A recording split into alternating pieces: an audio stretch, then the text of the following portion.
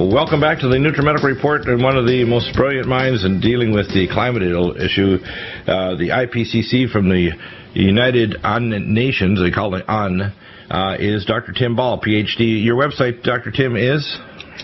Dr. Tim Ball, that's DrTimball.com.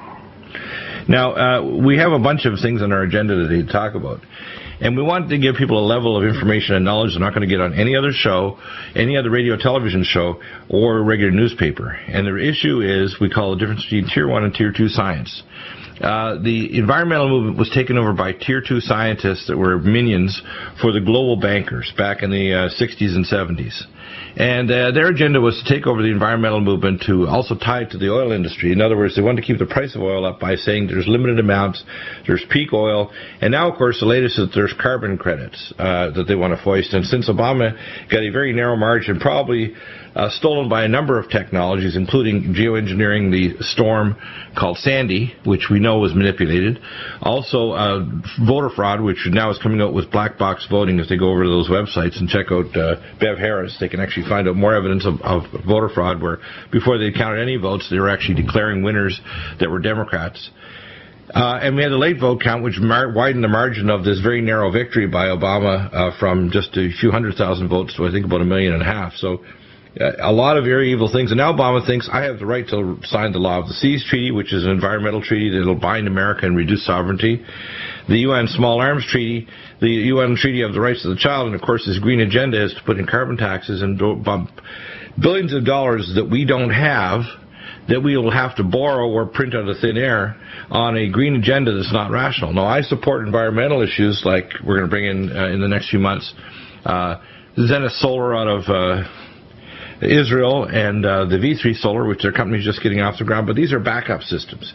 You need to have an oil and gas industry, and even if we had tokamak fusion reactors using helium-3 mined from our operations on the moon, and they were openly talking about this Tier 1 science, which we've had over 4 decades, we would, and we had plasma distribution lines, so we didn't need to have substations or lose power, and these would be buried cables so they wouldn't be subject to weather. No, if we had this technology, it would release the population. There'd be no exporting of business to third world countries. And we now, of course, have passed Saudi Arabia. So what we have is a liocracy in Obama. We have a Marxist liocracy that's manipulated by the bankers. And now he thinks he has a mandate to shove down our throat false Tier 2 science to manipulate and control a population through austerity. And this is so obscene and so in your face that we just have to tear it down. So let's do a good job today about tearing this foolishness down in a very systematic way. So anybody who thinks that they have a right to an opinion, whether they support the IPCC of the United Nations or an alternative scientific thesis as to why we're wrong, I'd like to see it, because it just doesn't exist. So let's explain why this is so tight and why the alternative opinions by the United Nations, the global bankers, and these Tier 2 scientists for hire prostitutes, maybe we'll call them environmental prostitutes, why they are literally going to drive the economy into devastation, starve millions, and destroy the middle class in America under the guise of, quote, having everybody at the table, as Obama says. Well, Dr. Bill, of course, you know that the thing that caught my attention years ago was the use of climate as a political vehicle. And I watched it, as you said, it started in the 60s with the Club of Rome, which, of course, was the bankers and the industrialists setting up to bring about one world government. And right. They wanted to have a vehicle that they could take control with by scaring the public and saying, look, what these people are doing is bring about the end of the world, and the only solution is to have one world government, and oh, by the way, we'll be running it. And so that's a big surprise, isn't it? Big surprise. Exactly. When our friend Maurice Strong, who was at the center of all of this, he was the link between the climate vehicle and the Club of Rome. By the way, do you know a little bit about the occult side of Mr. Strong and his wife and his visitation by a what's called hyperdimensional being that actually told him this agenda? Do you know about that? Oh, yeah. It's so bizarre. It's like it's so bizarre. It's something that goes beyond even sci-fi thriller. Like the trilogy of the Rings. This is weird crap. This is really weird. Well, there's of course there's a couple of things with that point, Dr. Bill, and that is that people can't believe that these people can hold these views and then implement what they're doing, and of course they are truly evil geniuses. I think they're avatared. I think I tried to explain the technology of the nature of what reality is. And reality is a lot different than what people perceive it is. They've been told lies right from the beginning. Just look at everything. I mean, I call it the liocracy. And the same as the universities. By the way, most of the universities are completely just places where they call out a few Tier 1 scientists. Most of it is Tier 2 dogma that's not real science. Because they throw in anomalies. If they have somebody who's truly a, quote, genius. And a genius, by the way, can't be quantitated by a, quote, IQ test. The only way you can stamp somebody as a genius is after they're probably dead and buried, and their ideas are now accepted maybe 50, 100, 200 years later as being so far ahead of their time. But a true genius usually causes trouble because they raise and they take into account all the anomalies present, they raise issues and questions, and they may never receive any glory until they're either very crotchety and old or they're long dead gone. Yeah, well, of course, by defining IQ in the way that they have within the Tier 2 sciences, they effectively control how people think, what they consider to be a genius, as you said. And, of course, you see it in the school system where the students that are obedient, do what they're told, regurgitate, they're the ones that get the A's, and I've watched it, young students coming into the university, even on scholarships, and then suddenly somebody says, well, what do you think? And they can't think for themselves. The people that have dared to question, and unfortunately it was usually the young guys, the women were cowed by the system into that being good students, and the people that challenged. And by the way, another way they did it, Dr. Bill, was they deliberately confused knowledge and intelligence. As you know, you can have a 5-year-old that is very intelligent, but they're deemed as not intelligent because they don't know as much as the Tier 2 system people want them to believe. Well, the average 4-year-old that's gifted, the average 4-year-old or 5-year-old that's gifted asks better questions than a PhD challenging a thesis. And people say that's not possible. Well, why do you think a 4-year-old or 5-year-old that's gifted earns it 1,500 or 2,000 times faster, languages or anything, than a PhD candidate? The reason is their actual intelligence is higher. They may not have the knowledge base, but they have a ability to look at the world and see all the anomalies. I see it in my daughter with Down syndrome. Kids with Down syndrome, even though they don't have the functional IQ like we measure, they see things as a gestalt, and they can pick out things that we, quote, normal people can't. We even call it a savant gift that a lot of them have. But in fact, that's one of the problems is people that are true geniuses pick out patterns that no one else sees. They pursue the truth almost like a bloodhound, and they absolutely cannot tolerate the lack of order in things or throwing anomalies away. That's a personality characteristics. Maybe it's partly genetic, but you don't see these things being fostered by an educational system the same way we also have what I call false religion. Virtually every religion has been polluted by dogmatists and people who want to turn religion into a control matrix for controlling the population rather than really getting them to know what kind of being they are and the nature of their creator. They don't want them to know that, so they can manipulate and control them that they're in a highly advanced biological accident that happened on a yellow dwarf star, a third rock from that, a small dwarf star covered with water, a dwarf planet covered with water, when in actual fact we are a very advanced being that's being manipulated. Yeah. And now that I finish my rant, when we come back after the music, you'll get a chance to talk. I get pretty excited about this. This is so obscene. And when now Obama thinks he has an agenda and he has the mandate, not God help us, we better help ourselves and take care of this.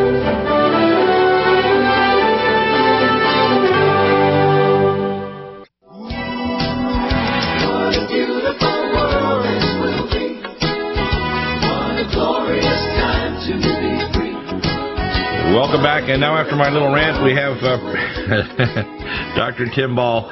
This is important people grasp this. And I know people think that well, you bring in all these experts, Dr. Bill, and you think you know everything, et cetera, et cetera. Well, guess what? In the areas of expertise and the people that I bring on, I want one thing very clear. On this program, whether it's geopolitical, when I say I supported Romney and Ryan, which are the best options we were given, if you did not support them and you supported a libertarian, a constitutional party, or Obama, you have destroyed this nation. And not just here, you destroyed Canada and the whole world. And I want people to walk away with it's scientific issues, health issues, or anything else, that we give you not only the best answer, but the absolute peak answer from Tier 1 level science that will not walk away confused and not making proper decisions. You're not going to hear this information, by the way, in your high school, your university, or your PhD program.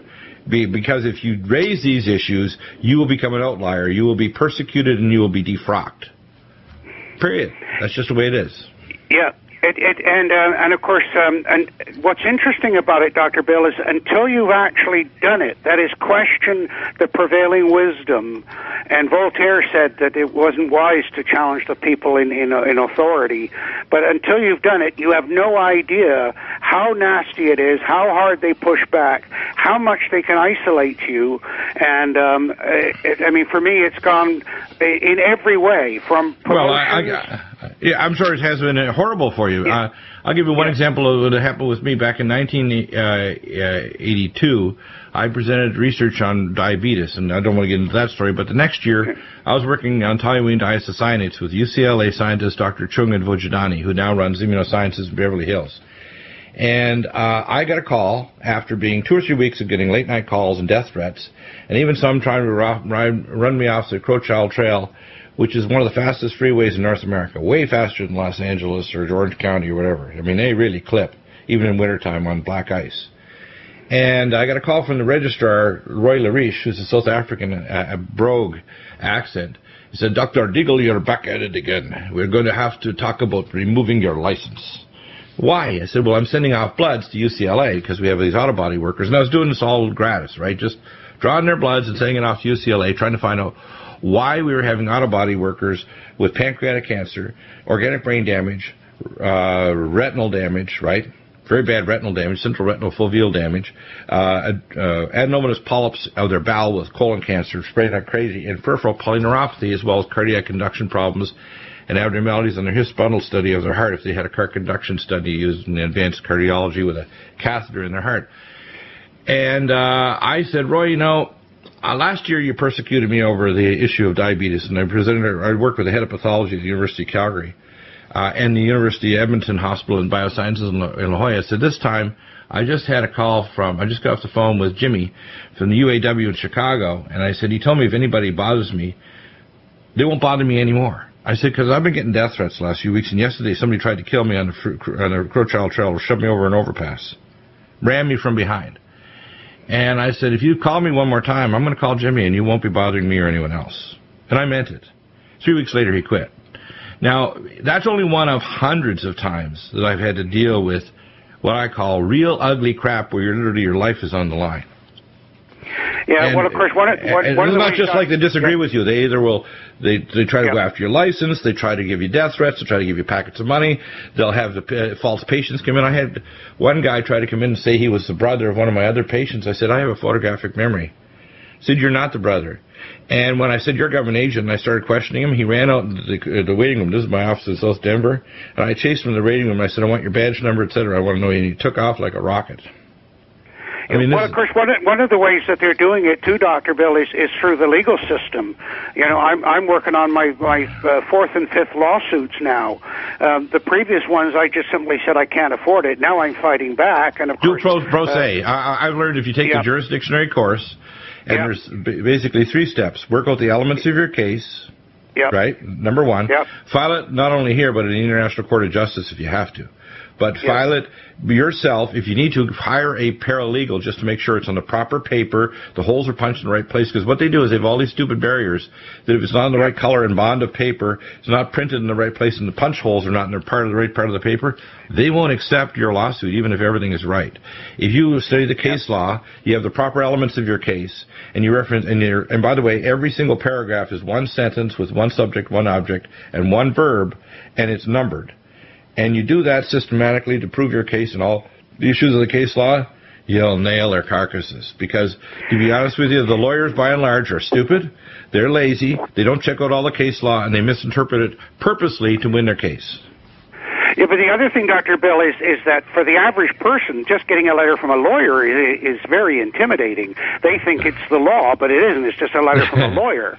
And the lawyer's trying to scare you, or they're trying to frighten you. Like last year, I got a call and letters from the head lawyer for San Diego Gas and Electric threatening to jail me for minimum of a year and treble damages because I took off my San Diego Gas and Electric smart meter, which was making me sick. And now in the process of filing the first in the world federal lawsuit against the federal government and the California Public Utilities and the San Diego Gas and Electric, which will be converted to a class action suit. So what we have to do as citizens is we got to finally say it's not just voting for the right person, that's being the right citizen. We have to get off our ass and decide to finally do something about it, or we're going to go into deep, heavy-duty tyranny. Well, and of course, this is why we just flip back to Morris Strong for a minute. He deliberately set up the Intergovernmental Panel on Climate Change, which has become the authority, the official authority on climate science, when in fact most people don't know that all they're studying is is human causes of climate change. They don't even look at natural causes of climate change, but he set it up through the World Meteorological Organization, which of course is a UN agency, and what that did was it then meant that all of the people appointed to the IPCC were from the national weather agencies, that is the bureaucracies in each country. Right, they don't want to deal with space weather, solar weather, anything else, any other anomalies in the equation of what weather is a polydimensional nonlinear system. And I know I programmed in Pascal, PL1, and machine language for what's called multilinear programming, which is why they wanted to recruit me at UCLA in 1977. And I knew how to do these things. I taught myself. The problem is they don't want that. They have a model selected by a bunch of pinhead mathematicians who will only insert certain parameters into the equation of their so-called complete model. And it's not complete by any means. It's just ridiculous. It generates as you know, Dr. Bill, the key in the models are the computer codes. And the computer codes are the instructions to the computer as to how to calculate. And the IPCC don't release their computer codes.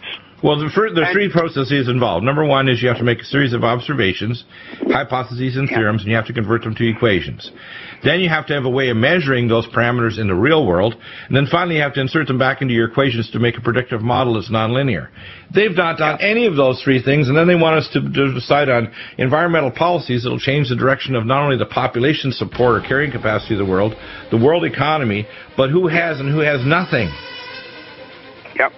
It's so obscene. And when people say they think they have a right to an alternative opinion, I just want to slap them. I've had it. I'm not going to tolerate it anymore. And if they think they have an ability to come into my spider cage and have a little fight over it, come on down. We're going to have a bad day.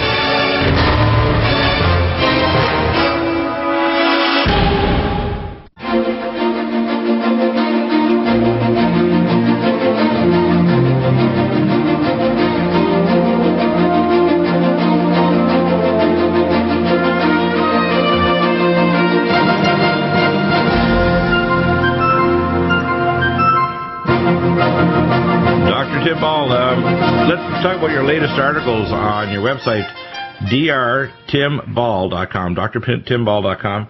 What are the latest articles? Because we need to muster our forces. And by the way, it's not committees or groups that do it. It's individuals that file pro se litigant action. For example, we need to have action to deal with the black box voter fraud that's been going on in this country. And we need action to take away and get rid of this electoral college.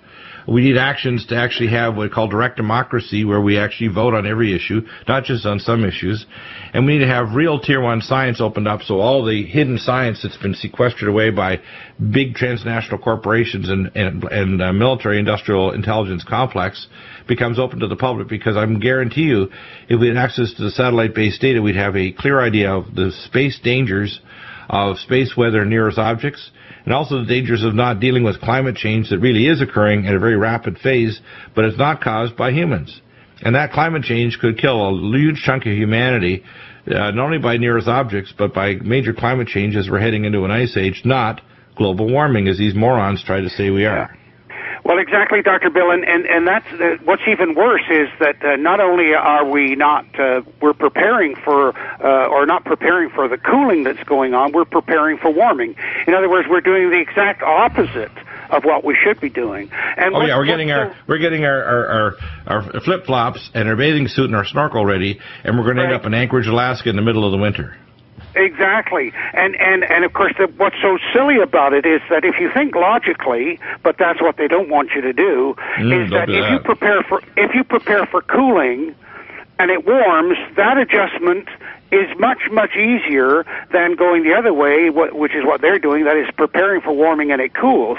And people only have to ask themselves, okay, what's happened in the last few winters in the U.S. when you've had cold winters, and what damage has that done to the economy and to the life and heating bills and everything else? But the sun reached a peak of its activity, of a 1,000-year peak, as the Russian scientist Yuzoskin has shown, and is now going in a different direction. It started in 2000, and there's no question we're heading for cooling, but they're preparing us for warming. Yeah, it's so crazy, isn't it? It is crazy. It is crazy. But what they've done, of course, is as I mentioned, was through Maurice Strong. They did it through the IPCC and the World Meteorological Organization, and of course now the bureaucrats are in charge. Mary McCarthy's quote, where she said, "Bureaucracy, the rule of no one, has become the modern form of despotism," and of course that's what Maurice Strong understood. And so now, and of course the politicians, if they're going to raise questions, and I've seen many of them, I give them the questions to ask. Environment Canada, say, or NOAA, and the bureaucrats, of course, respond by saying, well, we're the experts. What do you know about it? You're just a politician. And we've got that going on right now. Seth Bornstein of the New York Times wrote an article the other day saying, oh, yeah, the computer models are accurate, they work, and how dare you question them, and so on. And but it's not the case at all. Well, what we have is a modern church is not a Christian church or a Jewish rabbinical synagogue. It's not even a satanic church where they kill cats as their sacrament. It is a church of pseudoscience run by global bankers. The global bankers are the high priests and their minions, the tier 2 scientists that are prostitutes. They're the, if you want to call it, the prostitutes within the temple of false science. Well, look at the money that George Soros, who's another one, and by the way, he's a good buddy with our friend Maurice Strong, and Strong, by the way, is in China, claiming that the way that the Chinese government is the way that we should be running the world. Oh, state wonderful. Capitalism. Yeah. Well, it's totally sickening. Yeah. Yeah, it's so sickening the way that we get communications from Chinese people all the time. They live in absolute tyranny. And these are smart people. There's more new Christians in China than all the other countries in the world every day. They have more new scientists. They have very bright people, and they have a boot on their neck of 80 million communists. But the rest of the population are owned human slavery. In fact, their problem is they're racing ahead too, even with genetically engineered human beings. They have laboratories raising hundreds of thousands of cloned Chinese called super race, just what the Nazis conceived. The Chinese are doing today. And people think, oh, no, they're not going to do that. They have no restraint. There's no discussion in open. There's no open media saying, oh, no, I don't think you should do this. The same way here in North America, we don't discuss the idea because of the global control with Monsanto, I call Mount Satan, directly allied with the Obama administration that says they have a green agenda. He doesn't give a crap, a rat's ass, whether or not these GMO foods will destroy the population, because we know even those unstable genes are jumping into the pigweed down in Georgia, Alabama, and so on, and completely destroying the environment.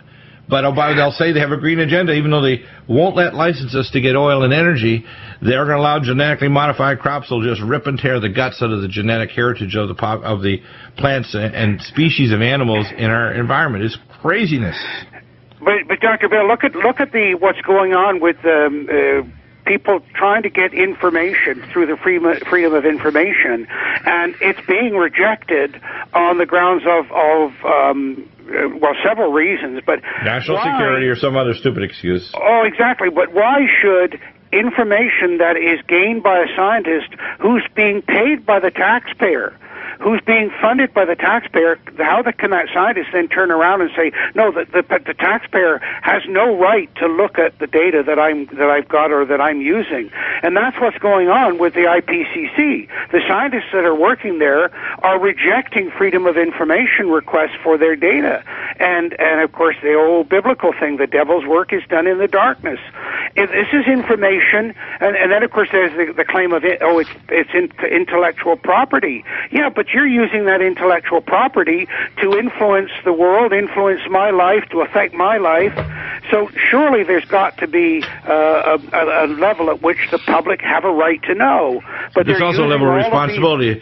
If you found a cure for an illness, it would be evil to withhold that knowledge. If you knew why a plague was spreading or why people were dying, for example, in Japan, they withhold science about the danger of Fukushima. I'm presenting a lecture next April in St. Louis for the Academy of Environmental Medicine, the keynote lecture on the Fukushima causing chronic fatigue, genetic damage, and literally a degradation of the population. It's my prediction that human beings in the 21st century will reach peak oxygen, and we're going to start seeing it dive because of our current industrial policies. It's my analysis that by 2040 to 2045, the human beings will start to find significant problems with infertility rise to the level where you won't be able to successfully reproduce a normal, healthy child unless you submit your gametes to a lab through licensed laboratories run by the state. That's what I'm saying. And I'm saying in 30 years, by 2042, by 30 years, human beings will not be able to reproduce unless the state authorizes them through gamete intrafallopian tube transfer after you submit your gametes and have polar body exclusion of the blastocyst to reimplant in either wife or grow in an artificial uterus. People say, Dr. Deagle, you're exaggerating. No, I'm not. You're just a knucklehead that doesn't want to believe the future's going to get here, whether you like it or not. Well, all they need to do, Dr. Bill, is go and read what Obama's science czar, John Holdren, was writing, because he was a member of the Club of the Rome, and of course, as you know, the key books there were Paul Ehrlich's book on overpopulation, limiting population, and of course the other one, Limits to Growth, which was a grossly simplistic use of computer models to argue that that we're destroying the planet and so on. But Holdren was basically, you go and read the list of things that he was recommending of abortions right up to the time of birth and right up to age 3. They're now discussed at the Green Party in Australia and internationally. The so-called the Journal of Ethics this year published that they think it's perfectly rational now that we've reached this nidus of abortion rights here, especially post the election, that it's perfectly reasonable to abort up to 3 years of age if they think there's genetic problems or if the child's just unwanted. I mean, it really is getting more than bizarre. It's getting damned evil, and they're basically taking the last shred of what it is to be a human being, even decency, away. Yep. Yeah, it really is disgusting. And when I, 24 years ago, wrote the book Abortion to Armageddon, the Armageddon is a scientific Armageddon. It's a energetic Armageddon. It's a environmental, it's a genetic, a reproductive Armageddon. It's not just a big war in the Middle East. It's much more than that. And the lies from the IPC and the United Nations and the bankers are part of that process.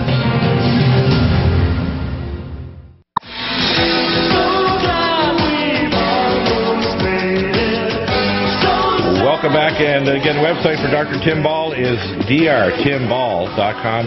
Dr. Tim, you want to read off some things from Mr. Holdren, who's the one of the science czars, which, by the way, is unconstitutional by the liar-in-chief, the monster in the White House, the puppet I call Obama-Nocchio, puppeteered by Geppetto, Soros, and the bankster elite that are completely soulless black monsters.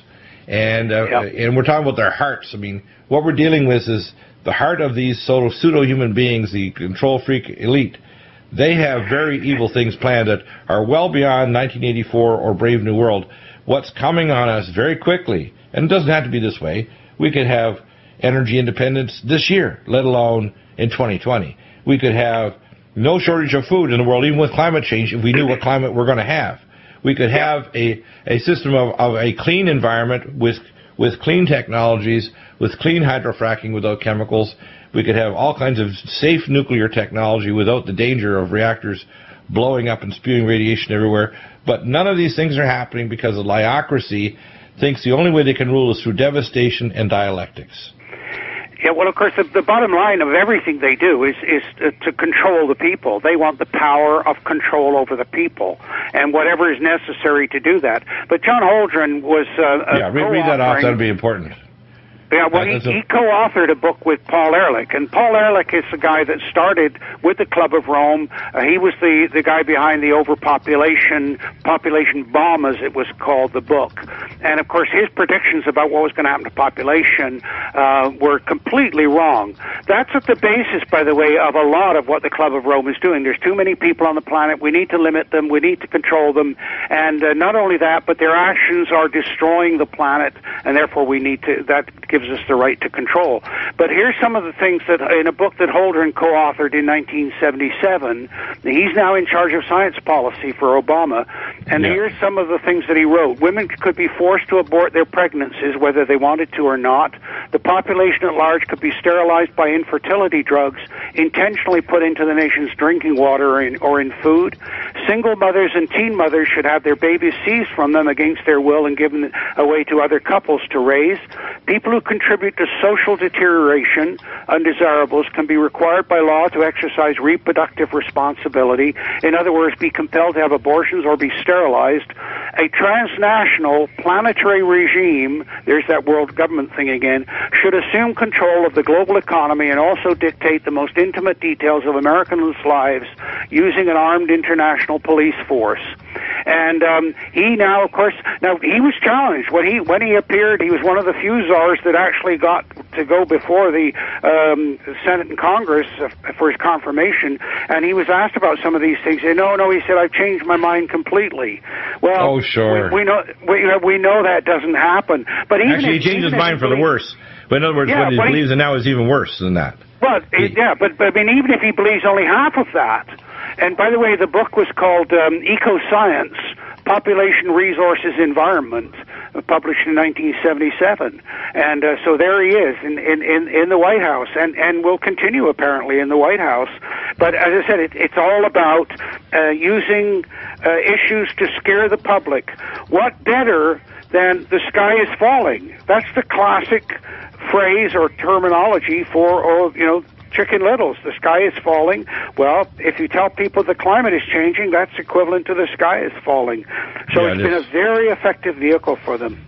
Yeah, and here's the issue. I belong to the Academy of Anti-Aging Medicine. I'm preparing my lecture on Fukushima next April, and next December I'll be doing a keynote lecture on the most advanced theory in aging. We are approaching a number of what I call singularities. We've approached what I call the energy singularity, where we have tokamak fusion reactors now. These are technologies we've had for decades. We can produce literally no pollution. For example, when we discovered that sulfur dioxide and other toxic things are coming out of our coal-fired generators and so on, we developed technologies to scrub them. The only thing that comes out of these chambers now, out of these coal plants like in Colorado from high-quality coal, is water vapor. We don't even need a mine coal like we did with the old coal carts. My great-grandfather died after a coal mining accident at a colliery in Cape Breton, Nova Scotia, and he pushed out 4 men because he was a giant. He was 6'9". He was a big boy. And afterwards, 3 days later, he died of a brain hemorrhage after the coal roof fell on his head. Well, the fact is, we don't need a mine like that. We can actually mine by technologies where we just drive a drill down, can go even slant drill into a seam in Wyoming, and there's enough energy in that coal mine seam using coal gasification technology that we could supply the Earth with enough energy with that one seam for 100,000 years or more. And the thing is, we eventually are going to have tokamak fusion reactors, but we're always going to need hydrocarbons for plastics, chemicals, and many other things. And we have to realize that all of this Tier 1 science is being withheld from us. We're purposely being dumbed down because they want to poison us with stacked vaccines, give us toxic health care, Obamacare, take away the value of our money by printing tons of money, making a more dependent class that has a subnormal IQ with poor education, poor nutrition, and toxic genetically modified foods, so you create a sub-race of humans. And what Holdren wants to do is precisely this. He wants to back up Brave New World 1984 policies from the British, which are designed specifically to create a super race in this century. And we have various groups. The Chinese have been given a lot of our super race technology. The Russians were working with us since the Second World War on advanced cloning technology. This is really disgusting, but it's actually happening. And people think, this is sci-fi. No, it isn't.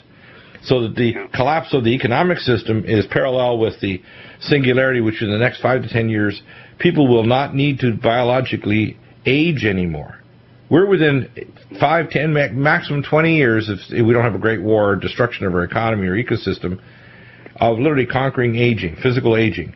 We are at the point where we are oil independent. I saw the report today on my news that we're independent of the need for Saudi Arabian oil. We actually export more oil than we import.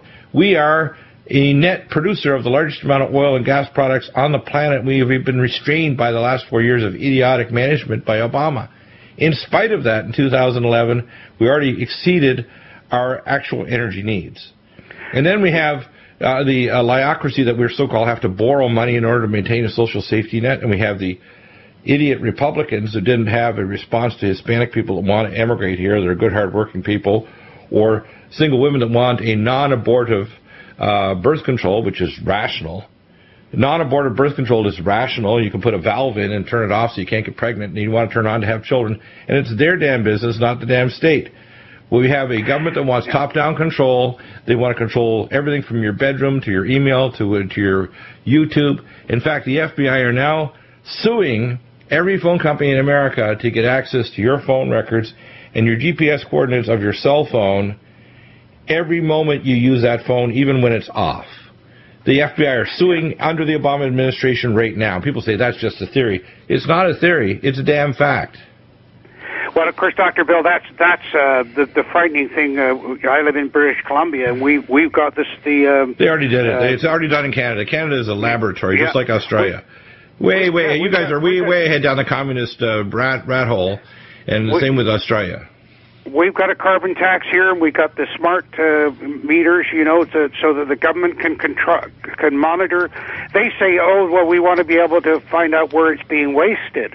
But who defines what's wasted?